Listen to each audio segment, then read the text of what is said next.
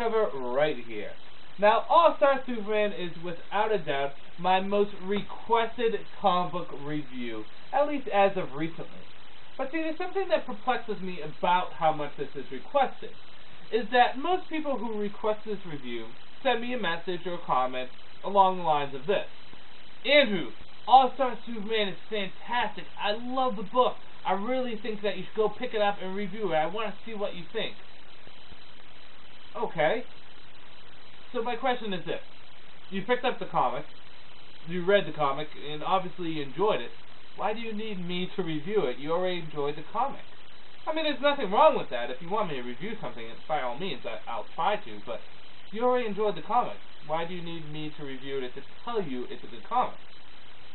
Whatever the case may be, the fact of the matter remains is there's people out there that have not read this, that don't know if this is good or not. And because that is the case, I will take the financial hit, and I will bring you a review of All-Star Superman. Now, the question is this, is whether or not this lives up to the hype that All-Star Superman has. Because going into this comic, I had huge expectations, because everyone was saying that this was the best Superman story in the longest time. It embodies everything that is Superman. It is fantastic. It is just amazing. But see, problems can arise that when expectations are set so high, when standards are set so high, comics may not be able to live up to those expectations. I'm not saying this is the case with All-Star Superman, but I'm not saying it's not the case either. So will All-Star Superman live up to the expectations, the standards that were set for it when I walked in and read it?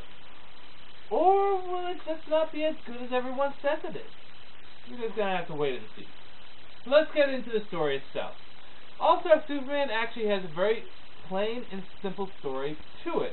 And the story isn't actually what makes the book the book. It's actually the interactions and what happens because of the story. But the story is simple. Superman goes out and he saves a bunch of astronauts near the sun. Now, because Superman's body is, in essence, a living solar battery, he absorbs too much of the sun's radiation, and thus he is killing himself. He's overloading. His cells are exploding because there's so much sun energy in him.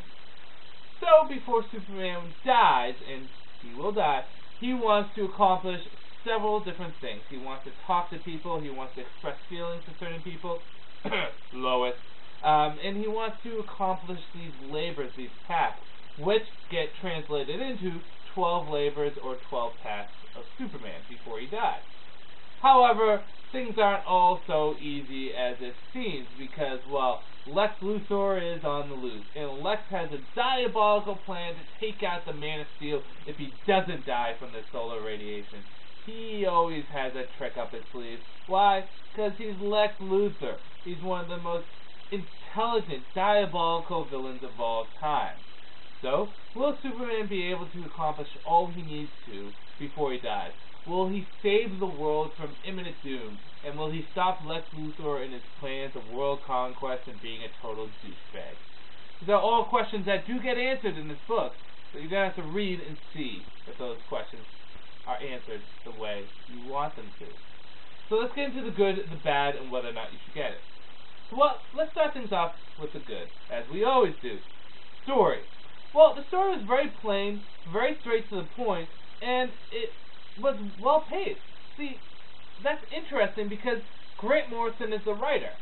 Now, as you guys know, I give Grant Morrison a lot of shit, but I don't want people to get the wrong interpretation of how I feel about him. See, I just won't let Grant Morrison get away with the shit that a lot of people do let him get away with. I like Grant Morrison. I think he's a great writer. He does fantastic storytelling, and he really does a lot of stuff that I like with his stories, like incorporating elements from previous comic book eras, like the Silver Age or the Golden Age, or pushing certain characters to the limit, or dealing with epic, over-the-top stuff. I mean, his run on JLA is one of my favorite Justice League runs. What he's doing with Batman is fun, it's interesting, it's new. Although it's being dragged out a little bit too long, it is fun, interesting, and new. But like I said, I call Grant Morrison out on stuff, like I would call anyone else on stuff. And one of the big faults that Grant Morrison has is he tends to make his comics a little too dragged out and longer than they need to be. This comic is not. This comic has a mandate. It has X amount of issues. It is a story that has a beginning and an end. And it's a very clear story with really no complexities to it, with the exception of maybe one scene, but that's about it. It's very straight to the point, and it's refreshing because since JLA, I don't feel as though I've had that with Grant Morrison, and I miss it. There is one thing about being complex and being nice and detailed, but there's another thing on being, well, not understandable in your comics. And I'm not saying that Grant Morrison can't be understood, but when I have to read something and really think about it for a long time, and I have to be, oh, maybe he means this, it can get annoying. And in this, we don't have that. It's just a clear-cut story. And I applaud you, Grant Morrison, for that. I know I give you a lot of shit, but you are a good writer. You did a good job at the story and pacing it nicely. Another good thing is the art really encompassed what the story was. I'm not the biggest Frank Whiteley fan. I don't know what it is about his art, but it doesn't really, I don't know, appeal to me that much. Maybe because I always feel as though the skin is going to fall off his characters he draws. I don't know, I still like some of his art in certain comics. For example, his Batman and Robin stuff was nice. And I did enjoy this, and when I was flipping through the pages of JLA Earth 2, the art looked good in that. But I was never the biggest fan of him. However, the art came out nice in this. Particularly Lex Luthor, who looks just menacing, diabolical, and a huge threat. Lois Lane has a certain elegance and dignity to her that is often lost with Lois in recent years. And for some odd reason, Jimmy Olsen has a unique exoticness to his drawings that is welcome. That may come off as weird, because it's Jimmy Olsen, but he really does have kind of a cool look with his bed hair kind of put up that way, and I don't know, it's just cool. So the art in this is good. It's not absolutely fantastic, but it's good, and it's nice, and it's enjoyable for what it is. The only character that I have to say that I didn't care for drawn was actually the Man of Steel himself. He kind of looks too much like a behemoth, and his cape is way too short. Anyways, moving on. I do like some of the emotion that is drawn up in this, particularly from the two characters of Lex Luthor and Lois Lane. See, I like how Lois Lane is portrayed in this, in that she's not necessarily the crying, weeping, all over the place, damsel in the distress. Oh no, Superman is dying! No, Lois is actually very much in doubt of this actually happening. She doubts Superman being Clark Kent. She doubts Superman dying. She is very much a person that is in, well, doubt. And even when Superman does do his final act, she still believes that he's going to come back to everyone. And in that, it's not only a sense of support, but it shows that Lois is a very strong character. Yes, she does love Superman. She's sad when stuff goes wrong. However, she's not weeping and crying like a baby. She takes it like a woman, and she understands that Superman is a hero, and heroes can die, heroes can fail, and it's something that she's learned to live with. And I think it was a very nice complexity that they did with Lois in that. They didn't make her the weeping, crying, non-controllable crybaby. They actually made her into a nice character that handles things differently. I like how Lex Luthor is also struggling with himself, with Superman, and with what his goal in life is. And towards the end of the comic, Lex comes off as more human than he's ever did. Let's face it, despite the fact that Lex Luthor is very much human with no superpowers, he is often viewed as a stoic-like god villain. Super intelligent, being able to outthink any situation, fight death itself. It's almost like he's the evil version of Batman when it comes down to intelligence. I mean, he always finds a way out of something. He seems almost like a god. But in this, they really humanized him as a character that has faults, and he actually kind of admits them in the end. Because one of the biggest things Lex Luthor has is pride, and you really see the pride in this, and then you see the pride kind of dwindle away, and you see humility, which is actually pretty refreshing for Lex as a character. And you can do it because this is an Elseworld story. So that's another good. Bad. Well, despite how good this comic is, there is bad in here. One is that the Man of Steel himself didn't impress me as a character. Yeah, sure, it was the basic worldly interpretation of Superman, fighting the good fight to the very end, always doing good stuff, but I really didn't see how Superman was dealing with him dying. I really would have liked to see Superman struggle with the fact that he wasn't going to be around anymore. I mean, sure, he went around and he did his labors, but it was almost like he was okay with death. It was more or less he was upset about how people were going to feel when he died. I would have really liked to see Superman deal with the fact that, oh gee, I'm going to die. I'm a little scared, or I'm a little sad, or I'm a little angry. He doesn't have those emotions. He is standardly Superman, impenetrable and fighting to the very end. Seeing that this is an Elseworld story, I would have liked to see Grant Morrison dealt a little bit, just a little, not too much, a little bit with Superman maybe regretting have died, maybe being upset or sad or even scared.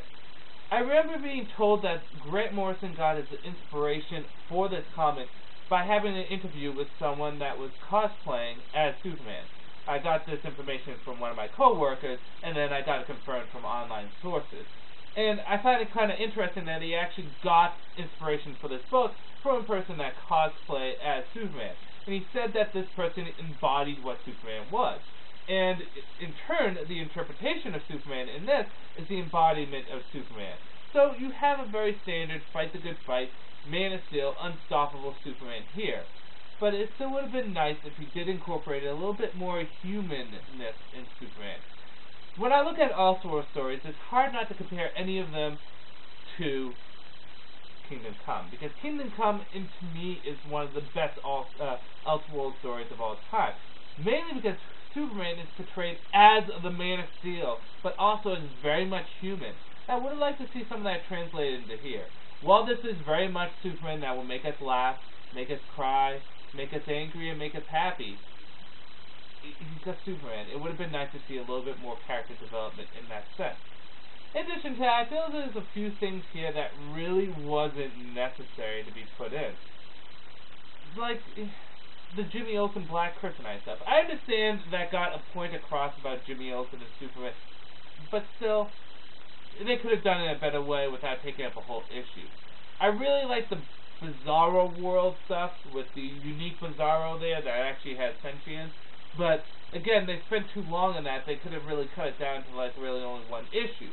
There's some stuff in here that they could have put in and they could have taken out, and it just... There's a few things I would have done differently. That's just the other bad. On the whole, whether or not you should get it. Well, I am going to tell you right now, and please do not be upset with me, All-Star Superman didn't quite live up to the hype that was set for me. But see, that's the problem with hype, is whenever something has huge amount of hype and your expectation is set high for it, it often doesn't work out well. I mean, unless it's like a Zelda game. But I mean, the fact of the matter remains, it did not quite live up to the hype that everyone set for it.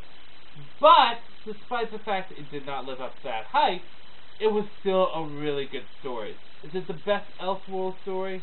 I don't think so. I still hold Kingdom Come and probably Dark Knight Returns and other stuff a little bit higher than this, but this is still good, and this is still fun.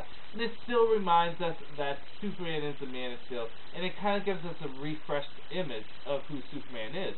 Because in this day and age, Superman's kind of lost his magic, his bedazzle, his je ne sais quoi, for lack of a better term. Superman represents the best of everything. The best of a person's character, his honor, truth, justice, the American way, the man of tomorrow, what we can hope to become. He represents that. And, well, even though we get this here, we haven't been getting it anywhere else. So it is nice that we get this here. It reminds us of who Superman is.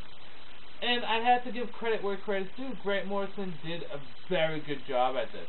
Like I said, I do agree with Grant Morrison on a lot of shit, but it's not because I don't like him. I like Grant Morrison. I think he's a good guy. I think he does good writing. But he has his faults, and I'm glad to say that the faults are not shown here. This is a good story. This is an A-work story. But my recommendation is when you pick this up, and you should pick this up, go into it with a neutral stance. Don't listen to the hype at all. Just go in there open-minded. And the great thing about these comics is they're both only $12.99 each. So they're actually cheaper than what the standard comic would be, which these things should go about $19.99. So in the end, although this didn't quite live up to the hype that I had set for it, and I blame mostly you guys for saying how good this was, it was still a really good story. It was really fun, and it really did remind the reader of who Superman was and why he is the Man of Steel. So All-Star Superman, good book, and I recommend picking it up. This is Andrew saying peace out from now.